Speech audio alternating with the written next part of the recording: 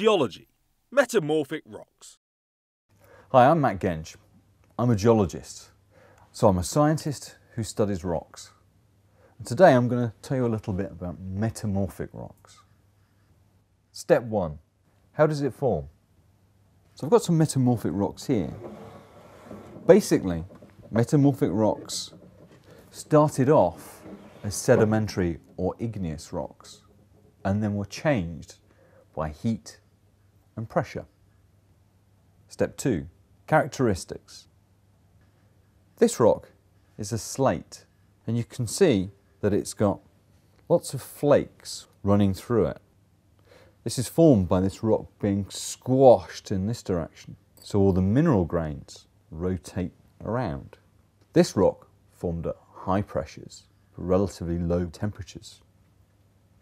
Metamorphic rocks are also found around magmas, where the heat from the magma bakes and changes sedimentary or igneous rocks. This metamorphic rock is a quartzite. If I move it backwards and forwards, you can see all the tiny quartz crystals glistening at you. Originally, these were quartz grains in a sandstone, but under the application of heat, that quartz regrew, and because the crystals were getting larger, they started growing into each other to make a hard, crystalline rock, just like this one.